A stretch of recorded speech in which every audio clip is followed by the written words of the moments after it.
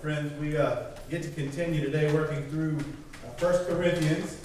And if you weren't here last week, you see the title for today's sermon, or Am I This? You might be thinking, I might have missed something.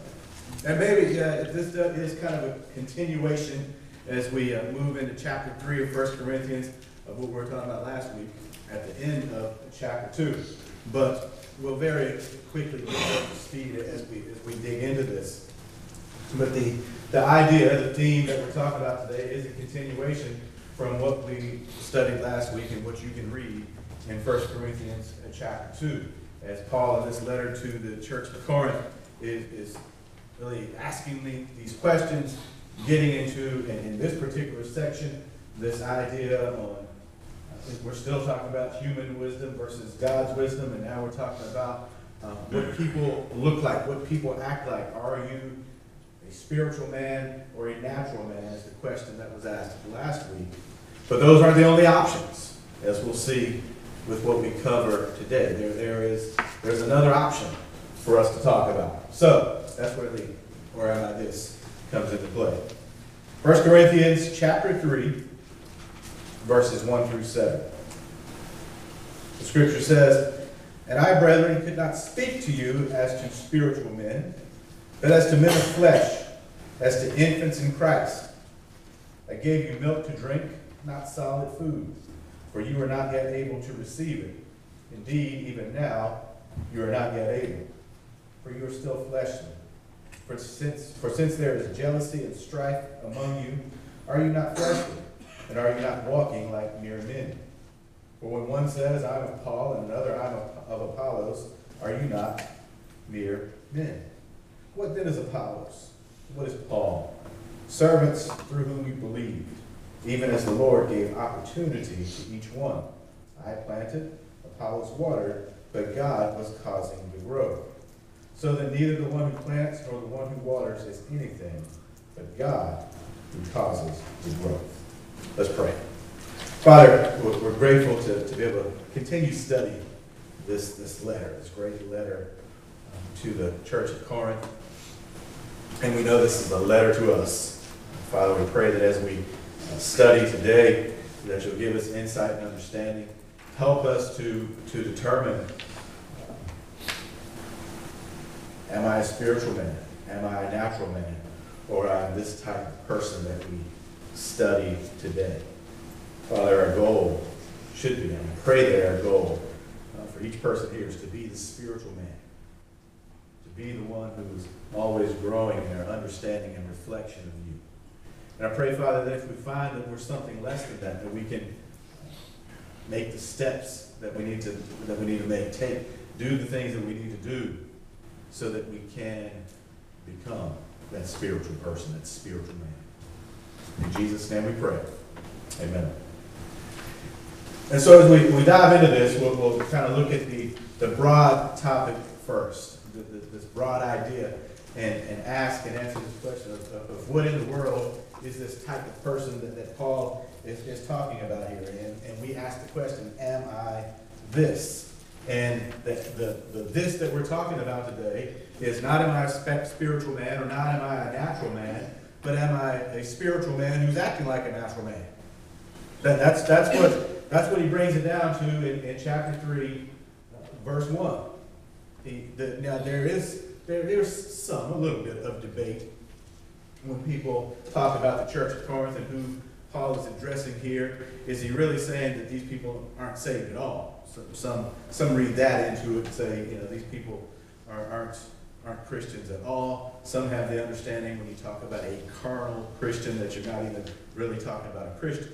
But I think as we take apart, you don't even take apart a whole lot of what Paul is saying here. I think he has in mind that these people are Christians. They are regenerate. He refers to them as brethren. And so I think that's a sure sign of how he considers them and how he is thinking of the people at Corinth. So we're talking about saved people. We're talking about regenerate people. We're talking about the spiritual man, to continue in the language that was introduced last week in chapter 2. We're talking about saved people, regenerate people, the spiritual man who aren't acting like it. They're not acting like it. They're acting like, and he'll dive further into this as we go along in our study today, but they're acting like fleshly people. They're acting like people who aren't saved. And as he describes it, he'll talk about a spiritual infant is what they are acting like. And friends, I got to tell you, this is probably just the first time I'll say this today. Probably said a couple other times. I think that this is an issue that plagues God's church. It plagues God's church, this idea that there are people filling pews in churches across the world that are spiritual infants, that are spiritual men acting like natural men, spiritual people who are still just caught up and acting like they always used to act, spiritual people who are still just pursuing the things of the flesh and not acting as spiritual people. This plagues God's church. Plagues people who yes are actually saved, but have never shown any growth. And the reason I say this is a plague is that this is what gives churches bad reputations. This is why people say, I'm never going to that church again or this church again, because they've heard or they've seen, they've experienced people in the church who, by all accounts, have been Christians for 10, 15, 20, 30, 40, 50 years, however long it is, acting like they're no different than anyone out there. And they've seen this, and this is what bugs people more than anything probably. They've seen this kind of behavior, not just out there, but in here. Inside the walls of a church building, or in the course of church life. People, natural men, unsaved people, unregenerate people, have seen supposedly saved people, regenerate people, acting just like them. And so they then make the conclusion, and it's not a bad conclusion. Why would I go to church every week to act like that? Why would I commit to this if this is if I'm going to end up like you, if I'm not going to really be changed? You talk about, why would I do that? And so this is why it's an issue that plagues the church, because it's rampant. It's rampant. And it's an issue that threatens the church because of the impact that it has. And so as we'll dig into deeper what it looks like, because that's what Paul does here. He kind of introduces the idea and makes the statement. You're saved, but you're not acting like it. And then he goes into why and how it looks. Okay? And so that's what we're going to do here. We're going to dig into this idea that, okay, you're saved, but you're not acting like it. And as I thought about this, I thought about that big old school that's being built just down the street here. If you haven't been by to see it, when you leave church today, just head down to Bethel, about 2 miles, and take a look at it. It's an amazing thing. Amazing thing. But, the fact is, we know it's a school. It's a school, isn't it? It's a school building. If you go see it, you see buildings, you see a football field, you see all this stuff. It's still being completed. But it's a school. It's a school. But it has no people in it yet. It has no students. It has no teachers. It has no cafeteria workers. It has no buses. It has none of it. It's a school, but it's not acting like a school yet. It's not doing the things that a school does. And that's kind of an understanding of what Paul is saying about the church at Corinth. Your church and your saved people, but you're not doing the things that saved people ought to be doing. You're not acting the way that saved people ought to be acting. You're acting like you're not saved. And in particular, he says you're acting like spiritual babies. Spiritual babies. He says at the end of verse 1, I could not speak to you as spiritual men, but as to men of flesh, as to infants in Christ. He says they are infants in Christ. Now let me tell you this. There's nothing wrong with being an infant in Christ. There's nothing wrong with being a spiritual baby. if indeed you're supposed to be a spiritual baby. If you've just been saved, if you've just surrendered your life to the Lord, if this is something that's taken place recently, if this is something that's taken place in the last year or two, there's nothing wrong with being a spiritual infant. That's not what he's getting at here. And so we can't walk away from here thinking, well, gosh, I've been saved a few months and I'm a spiritual baby, and that's wrong. No, that's not wrong. And that's not who he's talking to. And that's not who we're talking to here. We're not talking to the person who really is a spiritual baby. We're not talking to that person. And clearly, that's not what he has in mind here.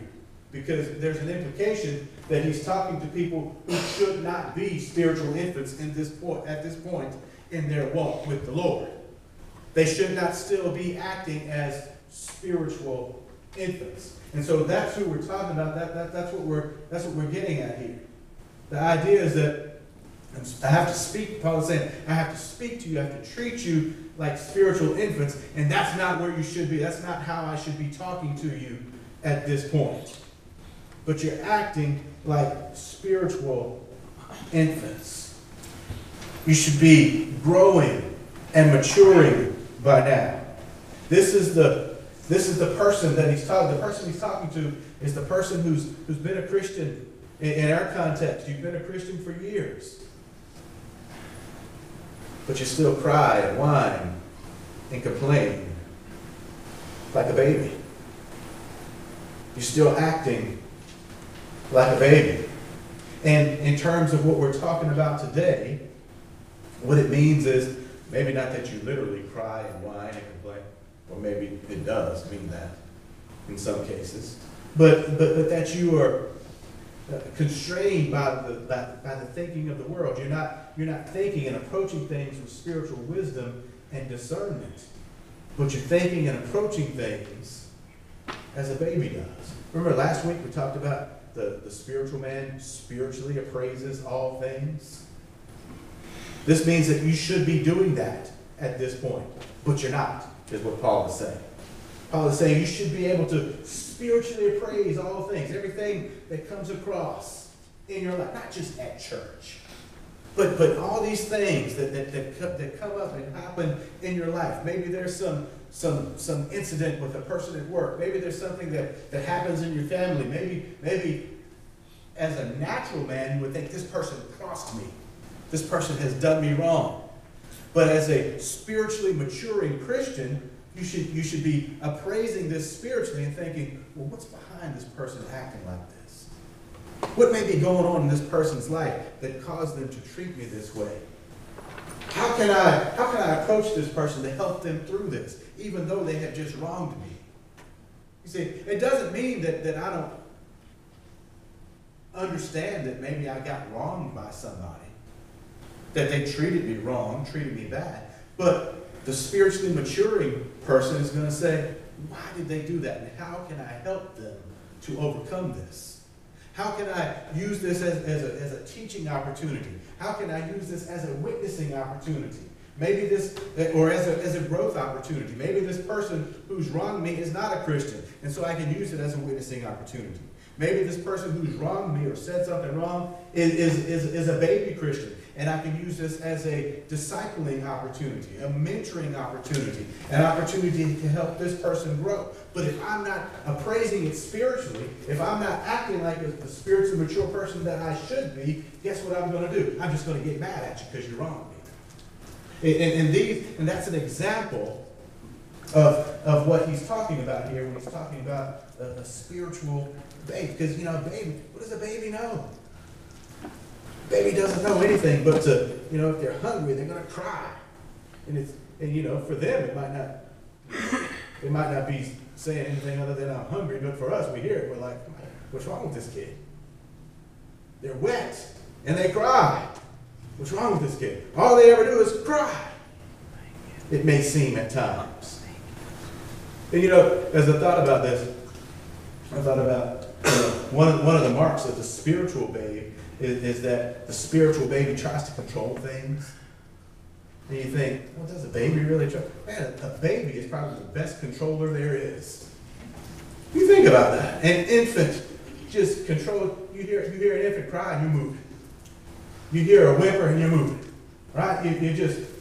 You're responding to, and spiritual babies then know that to be the case. And they know that if they cry loud enough, or whine loud enough, or complain loud enough, that they can control you possibly. And that's what spiritual babies do. But then also on the flip side of what we're talking about today is how does the spiritually mature person respond to that spiritual baby, to that spiritual infant? And part of the issue, part of the problem is that sometimes, even as a spiritually mature person, guess what you and I can get pulled into acting like? A spiritual baby. Sometimes, even though I am spiritually mature, you are spiritually mature, sometimes I can get pulled back into acting like a baby because a spiritual baby got at me. And I get in a tit for tat with them. When our response should be, as a spiritually mature person, to see how I can help this spiritual baby to grow and mature. Okay? Now, Paul continues talking about the spiritual infant, and he gives some of the marks, some of the indication of the spiritual baby. And he talks about the idea that he's not eating solid food. In verse 2, he says, I gave you milk to drink, not solid food, for you were not yet able to receive it. Indeed, even now, you are not yet able. And so, Paul says, listen, when you were spiritual babes, when you were spiritual infants, guess what I fed you? I fed you milk. I fed you stuff that was easy to digest. You didn't have teeth yet. You couldn't eat meat, so I gave you milk. I introduced the Word of God to you. I introduced the gospel to you in a way that you could digest. And that was good then. He says, but now I'm still having to do that when you should be eating some meat. When I should be able to go a bit deeper with you into the Word. When I should be able to go a little bit deeper into some of these ideas and thoughts, I still have to give you milk. And we're still in the same place, he's saying. Perhaps the idea for us is that Warren Wiersbe said, in thinking about the spiritual babe having milk instead of meat, when we're stuck in that place, we desire Bible stories versus Bible doctrine. You know, we're caught up into knowing about Jonah and the big fish. And man, what a cool story. He got swallowed by this big fish, and he was in his belly for 3 days. You see, the spiritual baby can know that. The spiritual babe, the spiritual babe can know these Bible stories. You can know the facts of it. You can know the figures. You can even recite maybe the books of the Bible. You can say that there's 37 Old Testament books, or however many it is, and however many New Testaments it is. You can say all this stuff. You can say some of these things. You can talk about Jonah being in the belly of the fish for 3 days. And that's all you want to know. That's what you want to focus on. But what Paul is saying to the Corinthians, and by application and by extension to us, is that there comes a point when you should be moving beyond knowing the facts of the story and getting into why. Why was Jonah in the belly of this fish for 3 days? Why was he there? Why was there this storm? Why was he thrown overboard? Why didn't he want to go to Nineveh? You get to this place where you should want to know these things. Know why is it? And what is the implication for me? How does this apply to me? There's a point where you should be able to look into the scriptures and look beyond the wonderful things that we read and hear and know, wow, what great entertainment and what great reading it is, and move to this place of how does it impact my life? And how can it impact someone else's life? And what is the implication for the future? What is the implication for our world today when I read this and when I read that? Go beyond the story and dig into doctrine. We've talked before about the fact that for many of us, and I was this way, and probably share it with many, that if you grew up in church, it took a while before you started, you'd read something, say, hey, this is what Sunday school can be about today. In my adult class, oh yeah, I remember reading about that when I was 9 and when I was 10, and you don't go any deeper into it, you still think of it the way you thought of it when you were 10 years old. Oh, I know this story. And you've never dug any deeper to see how it applies to you today. This is a spiritual infant if you're approaching the scriptures this way. And you shouldn't be at this point. Okay? And guys, I want you to know, this has nothing to do with how old you are. Okay? If you're 70 years old and you just became a Christian last week, you're a spiritual infant. You're a spiritual infant. If you're 70 years old and you became a Christian 60 years ago, but you haven't progressed to thinking of doctrine instead of stories, you're a spiritual infant. That's who you are. If you're 20 years old, but man, you're digging into doctrine and you're digging into the things of the Lord and you're growing, then you're spiritually maturing. You're not an infant. Okay, it has nothing to do with your chronological age, with your birth age, your birth date, but it has to do with how you're growing in the Lord. Does doctrine matter to you? Are you digging into the deep things of the Word? Wiersbe also says that the spiritual infant is concerned more about entertainment than edification.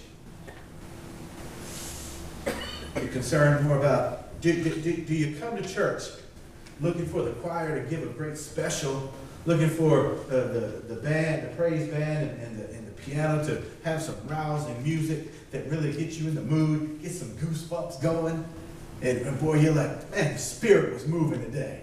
There was this great music. What did the preacher taught? What was it? I don't know. But the Spirit was moving. The music was great. I was entertained. Or do you come to church thinking, all right, preacher, make something happen today. Give me something good today.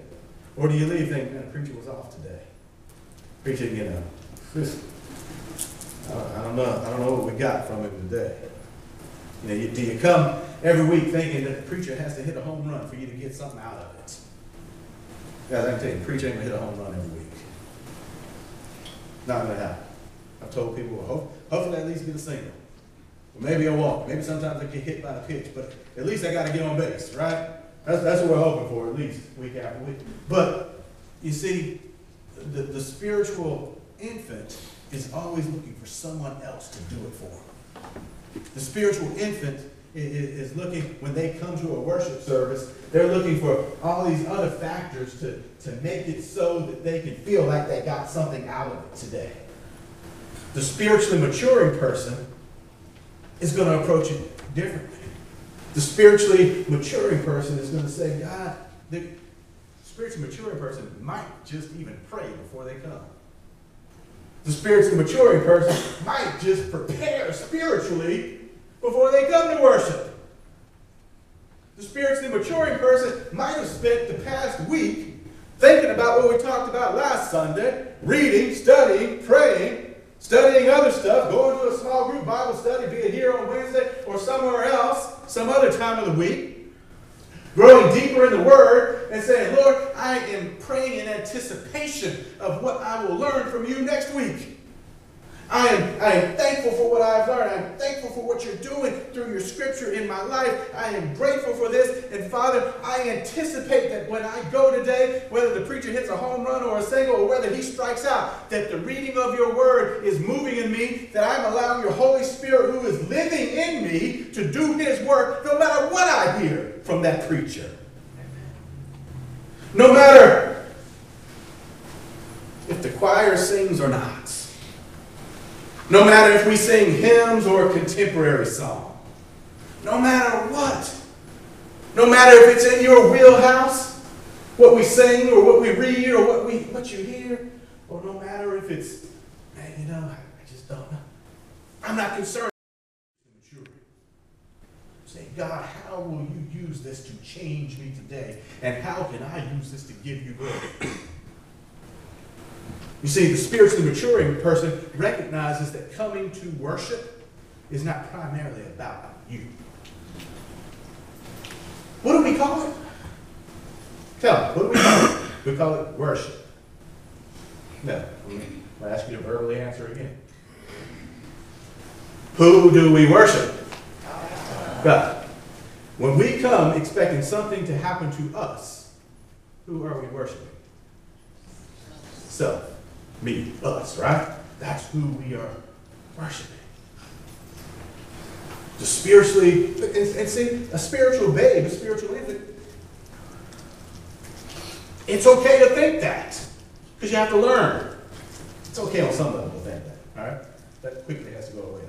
But it's kind of natural that the spiritual infant may start out thinking that way. Because all your life, that's what you thought, that it's about me. Right? You cry for food when you're hungry. You cry for a diaper change when you're wet. It's all about me. That's what an infant does. And so as a spiritual infant, you gotta learn that it turns into something different, that it's not about you anymore, but it's about God. It's about God. And so that's the process of moving from milk to meat in our lives, is moving from this idea of stories to doctrine, and this idea of moving from entertainment to edification. How, God, are you using this to build me and mold me and shape me and grow me so that I can serve and worship you and give you the glory? It impacts our approach. How? So this is one of the questions, one of the application questions and examination questions for every one of us here today. How am I approaching worship? Not that worship is the only measure of your spiritual growth, but it's one of the measures. How am I approaching it? How am I approaching Bible study? Is it about me, or is it about him? Is it about stories, a doctrine, entertainment, or edification? We've got to consider that. Here's another mark of spiritual infancy, is that we're manipulated by the flesh. Manipulated by the flesh. Verse 3, for you are still fleshly. For since there is jealousy and strife among you, are you not fleshly, and are you not walking like mere men? He's saying, listen, the spiritual infant, which the Corinthians he's calling out, saying that you are at this point, and that's left for you and I to examine among ourselves. The spiritual infant is manipulated by the flesh. You're still acting as though you're under the control of the flesh. We've talked about this. We still say, I just can't help it. I sin because I just can't help it. I sin because God made me. We even try to blame God. Right? God made me this way. There's nothing I can do. Look at me. I'm caught in a straitjacket. I can't do anything about it. I just, this is who I am. And that's not biblical. That's a scheme and ploy of the enemy. That's a scheme of Satan. That's Satan getting at, and that's why I call this. That's why I said on this particular point that it's manipulation. Manipulated by the flesh, and the flesh is controlled by Satan and his demons. This is how he tries to get at us, and it is manipulation. Because as a redeemed person, be it spiritual infant or spiritually mature, guess what? You're no longer under his control. You no longer have to capitulate to being manipulated by the enemy. You don't have to give in to it. You don't have to act as if there is no choice, because there is a choice. And that's the fact that you and I choose. We choose to go after jealousy and strife. That's what Paul says. That's the issue that he's addressing right here with the Corinthians. He says, listen, you're manipulated by the flesh. Just look at the jealousy and strife that exists among you. You're controlled by the flesh. You're controlled still by your natural thoughts, who you used to be. Just look at the jealousy and divisions among you, as he'll talk about in a minute, and even as he talked about, alluded to in chapter 1. You're controlled by the flesh because you're still jealous about whose camp you're in. Am I of Paul or I'm of Apollos? And you're divided even over this. Later on in Corinthians, we'll see, once we get to about chapter 12, we'll see that they're manipulated by the flesh and they're flaunting of their spiritual gifts. Paul addresses this idea that, hey, some of you are speaking in tongues because you want everyone to look at you and say, oh my gosh, look at that person. Look how spiritual they are. And so that's a sign of being manipulated by the flesh. And guys, these are those things that we fall prey to. This is why people throughout the years in churches have arguments. Stories have their war. Churches have their war stories of what's gone on in church conferences and church business meetings, and what's gone on in parking lots and Sunday school classes of people arguing with each other. Would spiritually mature people argue with each other? No, they would not. Can spiritually mature people disagree? Sure. But would they argue? No. Spiritual infants argue. Spiritually mature people figure it out. Spiritually mature people say, because they're not manipulated by the flesh, so they're not out for their own gain, spiritually mature people say, help me understand what you're saying. And let's see if we can get to the same place. Here's what I'm saying, here's what you're saying. Let's see if we can get to the same place. Hey guys, listen. I don't claim to have been a master of that all my life. I don't claim to have been a master of that in my whole time here as your pastor. But I hope to be growing in it. Hopefully I have been growing in it. Hopefully there are witnesses to that. I see witnesses of you growing in it. I see testimony and evidence of you growing in it. Absolutely. But we're not at a finishing point. This is something that continues. This is where we continue to grow and mature and lessen the impact and control of the flesh, the manipulation of the flesh in our lives as we continue to grow as individuals and as a church and mature in these areas. We see that the spiritual infant is also focused on man. Verse 4, for when one says, I am of Paul, and another, I am of Apollos, are you not mere men? Verse 5, what then is Apollos, and what is Paul? Servants through whom you believe, even as the Lord gave opportunity to each one. So Paul here goes back to this idea that he introduced, as I told you in chapter 1, that we talked about a few weeks ago. And he's pointing out these spiritual infants, the Corinthians acting like spiritual infants. One of the signs of this is that they're focused on men. They're focused on who baptized who. I was baptized by Apollos. I was baptized by Paul, and therefore that makes me have more control over you. They're fighting over who had control based on who had baptized them. Paul even threw Cephas in there in chapter 1, you remember. So there was this division going on because the people were focused on the men who baptized them. They were focused on the evangelist. They were focused on the one who brought the message, not on the one who is the message. And that's the problem that Paul was pointing out to the Corinthians.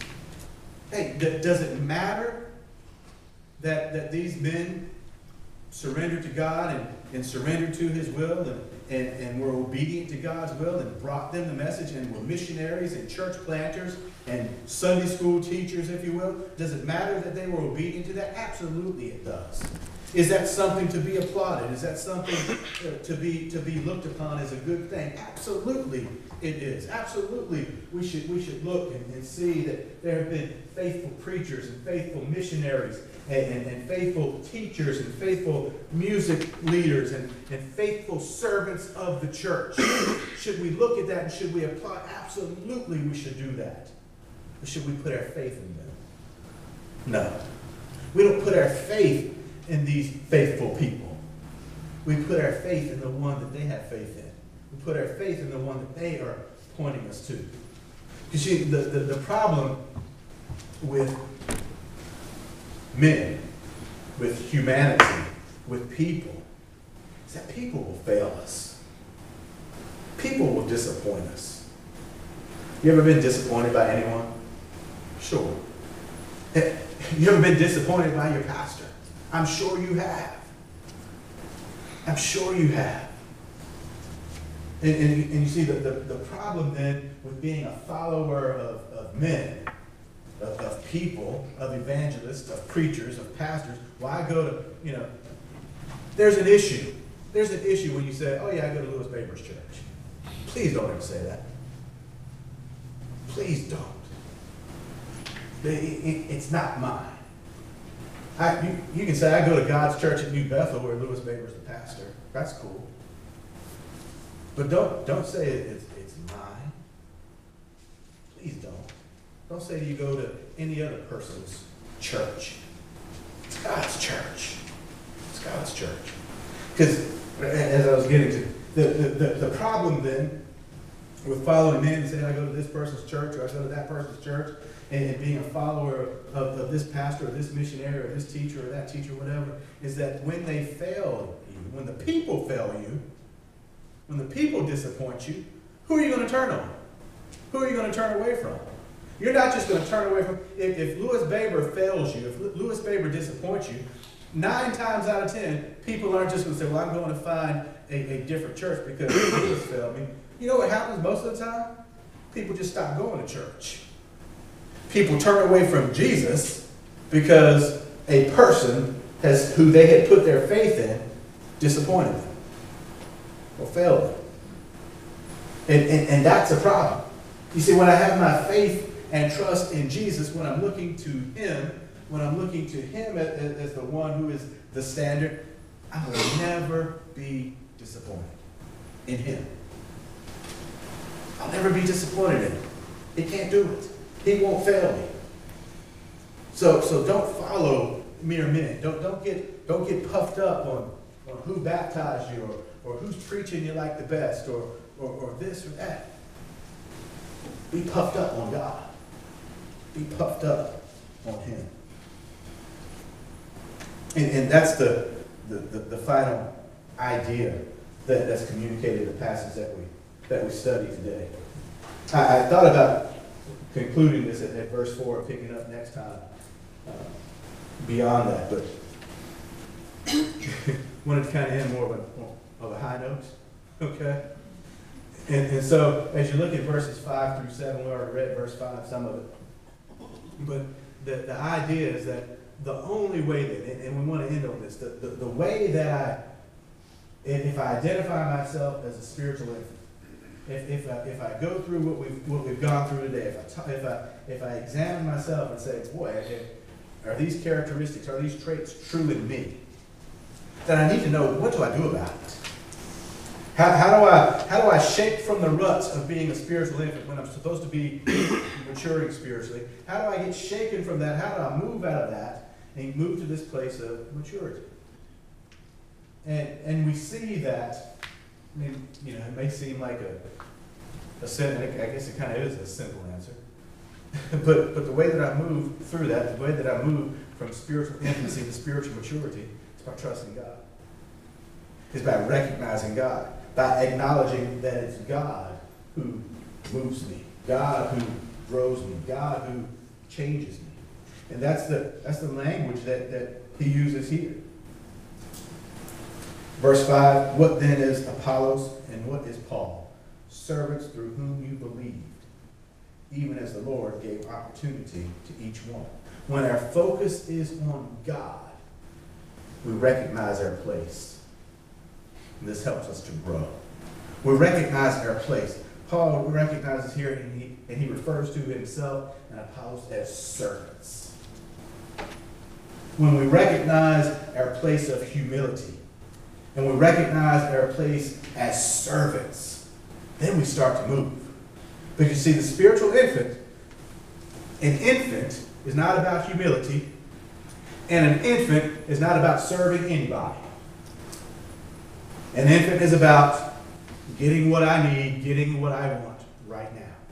An infant is about feed me, change me.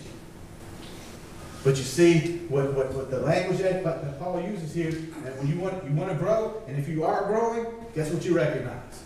You recognize that I need to be humble and I need to recognize my place as a servant. As a servant. And recognize that the Lord is the one who gives me the opportunity to be in this place, to be in this position.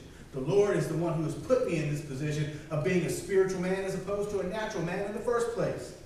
It's He who's done it. I haven't put myself here through any grand understanding, any grand intellect that I have.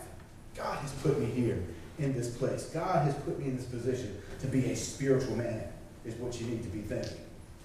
He says, I planted, Apollos watered, but God was causing the growth. One of the other things that we understand to be in this place, to grow, is to recognize our role, recognize our spiritual gifting. It says, I planted, Apollos watered. What had God gifted Paul to do? What had God gifted Apollos to do? You want to grow? Understand, seek out the answers to how it is that God has gifted you. And then grow that way. Allow Him to grow you that way. Understand your role and use the gifts that God has given you. And then understand that ultimately it's God causing the growth. So then neither the one who plants nor the one who waters is anything but God who causes the growth. You find yourself as a spiritual infant. Find that this is not where you need to stay, not where you need to be. Then you open yourself to God and say, God, grow me. Father, will you grow me? Father, will you show me how to be in the position so that you can grow me? Father, will you help me to listen to the signs around me, to the people around me? And here's another thing. As a church family, we have to be in a position and we have to recognize that, one, I need to receive encouragement to grow from others. Maybe one of my brothers and sisters in Christ sees that I'm stuck. Sees that I'm in a place that I shouldn't be in. That I'm not growing and maturing as I should be. And when my brother or sister in Christ delivers that message to me then, as a loving brother or sister in Christ, then I should be able to hear it and receive it. When my brother or sister in Christ says, hey, I got a discipleship study that's going on. Will you be a part of it? I need to consider that. Too many times, people readily dismiss invitations like that. No, I don't do that. I don't do Bible study. I don't do discipleship study. I come to church on Sunday at 11 o'clock. That's what I do. God hasn't called me to grow. Yes, He has. Yes, He has. That is His expectation. I think if you don't walk out of here with anything else today, walk out of here with this understanding that clearly the expectation in these verses that we've studied today, the expectation is that we are to be growing. The expectation is that spiritual infancy is not an end goal. Spiritual infancy is a beginning that we should quickly want to grow from. If you find that if you're sitting here and you're examining yourself, and you find that, hey, I've been a Christian for 30, 40, 50 years, but these things that we've talked about, that applies to me, man, quickly make yourself available to God to grow. Quickly look to change these behaviors. Because not only does it impact you, but it impacts God's church. And folks, if we think that God's church in particular, in general, that God's church in general is having the impact that it ought to be having on the world around us, then we're sadly mistaken. And a big reason for that, a big reason that God's church is not having the global impact, the local impact, any impact that it should be having, is that the church is filled with spiritual infants. I'm not standing here today questioning anyone's salvation. That's not for me to do. That's for you to do. You judge your own salvation. You judge where you are with God. But the fact is that as we judge, we need to judge ourselves honestly. We need to evaluate ourselves honestly. and recognize that not only does my evaluation impact me, but it impacts God's church for the future. Because if the church continues to be filled with spiritual infants, guess what it will not be filled with in the future? It won't even be filled with spiritual infants. It won't be filled with anybody. Because as a spiritual infant only cares about himself, how will we multiply? How will we grow? We often wonder. We look around and we wonder, why aren't more people in church? Why don't more people come to church? That 30,000 people driving by here every day. They know we're here. Why don't they come? Perhaps the answer lies in us. Perhaps the answer as to why more people don't come. And you say, well, I'm not responsible for them. What do you sound like? Spiritual infant. Is it really my responsibility to be a witness to them? Is it really my responsibility to think about them? Yeah, it is. But guess what? It starts with you. You can still think about yourself. You can still think about yourself in as much as you are evaluating, how do I get out of this hole of being a spiritual infant? How do I get out of this place? How do I grow out of this place of being a spiritual infant and grow into the spiritual man, the spiritual woman that God intends for me to be? And get this, God doesn't hope that you'll be. It's not a dream and a wish that he has. It is his expectation that you and I are maturing spiritually. Do not settle, friends. We cannot settle for where we are, for being where we are. And that's even to those who are spiritually maturing. Perhaps you're at a place where you look at this stuff and say, well, yeah, that's not me most of the time. I'm at a mature place. But are you fully mature? No one here can say that. And I can with confidence say that. No one here can say that I am fully mature. So every one of us, as we examine ourselves in light of what we've studied today, should be in this place of saying, Lord, how can you grow me? How will you grow me? How can I be in a place so that you can grow me best? It's a question that every single one of us should be asking, and the answer that every single one of us should be looking for as we leave this place today. Do not, I challenge you. You cannot walk out of here today thinking that there's nothing here for me today. You cannot walk out of here thinking that there's nothing in the scripture that applies to me today. You cannot. If you do, I feel for you. I feel for you. Because if you walk out of here thinking that there's nothing for you today, I do question whether or not you're even a spiritual infant. Maybe you are still a natural man. But every single one of us has to consider how this applies to us. Read the scripture. Study the scripture. Let this scripture that we've studied today, these verses that we've studied today, shape and inform your plan for spiritual maturity. You must examine the plan that God has for your spiritual maturity. And trust me, he has one. Your church can be a part of it, should be a part of it, wants to be a part of it. But you have to examine and you have to know and you have to go for it. You have to be intentional about seeking out this plan for spiritual maturity because God's expectation is that you will grow. The only spiritual infants that are allowed here, that should be allowed here, are the ones who really are spiritual infants.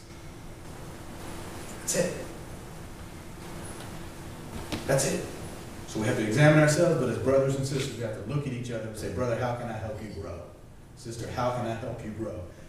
Sister, brother, will you help me grow? These are the mindsets, the attitudes, the questions that we should be asking.